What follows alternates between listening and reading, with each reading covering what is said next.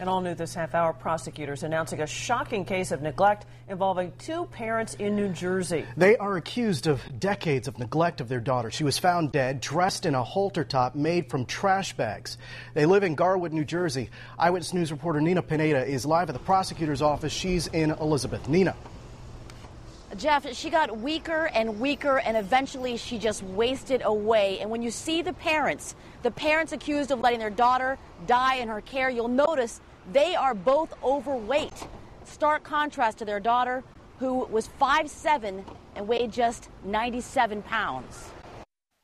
Is there anything you want me to tell everyone about these things you're being accused of?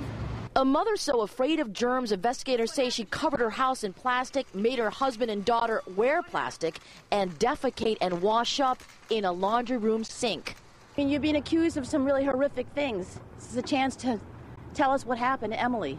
A father who pled guilty, unwilling to spare his only child from his wife's madness, Ed Errico admitted he wouldn't even let his own daughter see a doctor or eat enough to stay alive, even though he knew she could die. Her mom and dad fed her what they wanted to feed her. They clothed her pretty much in plastic. Emily Errico would die in her parents' house after 25 years of being severely neglected and abused, left in a crib through childhood, fed a controlled diet, and not permitted to socialize. Neighbors describe 62-year-old mother Ermina Errico as severely mentally ill. She didn't want anybody touching anything.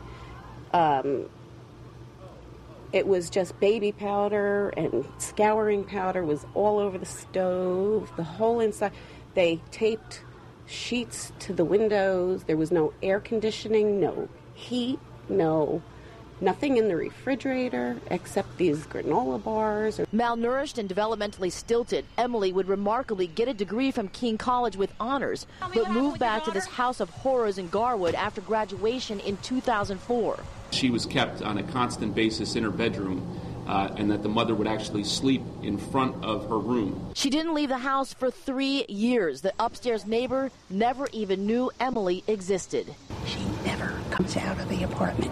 Never. We didn't know she had a daughter. The medical examiner ruled Emily's death due to malnutrition and anorexia. The Union County prosecutor doesn't believe it was either parent's intent to kill their daughter. They're both charged with neglect and ordered to get the psychiatric help they both obviously so desperately need. Live in Elizabeth, Nina Pineda, Channel 7, Eyewitness News. Nina, thanks.